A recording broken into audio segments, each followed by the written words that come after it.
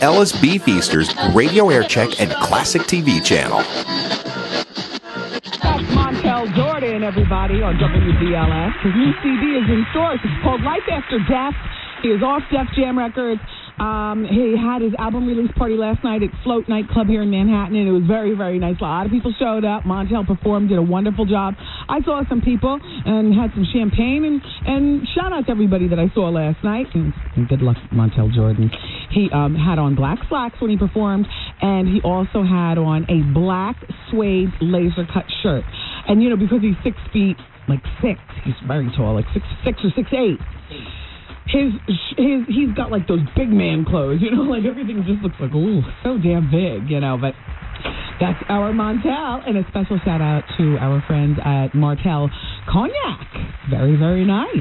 They were the big sponsors for last night, and some WBLS people were there because we were down with the cause too. And special shout out to DJ Chuck Chillout as well. He was the DJ for the night. So it's 2:47, everybody. Don't miss the International Jamaican Film Festival. You can go there and check out David Levy of the David Levy Show here on Sundays. I believe you have to listen to David for your chance to even hook up with this. Yeah, here's where it says that.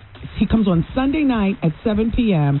and his show is called Caribbean Fever, and you can win a Def Jamaica CD, excuse me, and go on to qualify to join David at the International Jamaican Festival in Jamaica, of course. Yeah. Mm-hmm. So I want to shout out to everybody in Sayreville, New Jersey, on Saturday, as in 2 days from now, 3 days from now. Wait, Thursday. 3 days from now, I'm going to be in Sayreville. There's a party going on at the Aqua Lounge. Aqua Boogie. At the Aqua Lounge. I'll see you there on Saturday, Sayreville. Tracy's listening. Tracy is very, very mad at me.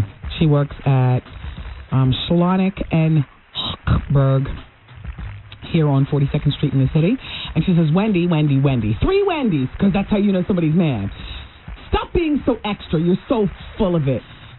You talk as if you were gay. You would be all comfortable and this and that. When you were a crackhead, you didn't come out like that.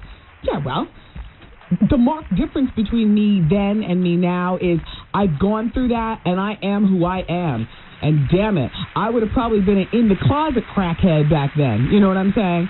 But upon my coming out and being honest about how I've lived, what I do, and where I want to go in my life, I could not hide me being a lesbian at this point. I'm not saying 8 years ago I would have had the same guts, or 5 years ago I would have had the same guts. But at this point in my life, one more thing on Mother's report card certainly wouldn't damage. And no, I'm not going to say the effing name of the rapper, Tracy. Hi, Michelle. Michelle wants to know over there in Tracy's office. No, you guys, if the rapper comes up here and you know, wants to talk, then fine. Until then, I don't know. You think I should just say it? I don't know. I mean, you know, let him say it. Let him say it by coming up here and acknowledging what needs to be acknowledged. Apparently in the public, being that JoJo thought it was important enough to acknowledge it in the public. Me personally, I think those things are private matters. But, you know, we love the drama, oh, conflama here on the show, so bring it on. Shout out to Moo. Yes, Moo. That is, yes, she says, no, I'm not even say what she says. Yes, she gets the rapper. Michael, loyal fan, you just got a lot going on in your corner today. Michael wants me to remind you all about the bowling party on November 1st. Okay, Michael, you're going to be there apparently. Good. We're going to finally get a chance to hang together after hours where there's drinks. You listen every day. I'm going to be over in Queens on November 1st at the AMF, I believe it's called Bowling Alley. Do you know where that is over in Queens? What part of Queens did I say that was in? Richmond Hill. On November 1st, that's a Saturday. We're bowling from 11 o'clock at night to 4 in the morning. I'm not staying until 4. I'll be there around midnight.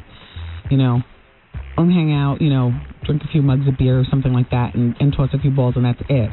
But, yes, Michael, loyal fan, thank you for reminding me of that. Also, thank you for sending this over to me. I did not realize that the Mullets was dropped. Oh, gee, how did that happen? The most interesting thing about that show is watching Lonnie Anderson in her various stages of, you know, maintaining her, because she's pretty. She's maintained her look. And I just like to look at Lonnie Anderson and see, oh, yeah, the eye lift probably. Hello, Lisa. Turn on Channel 2. Look at Lonnie Anderson. What do you think? Collagen on the upper and lower, or just the,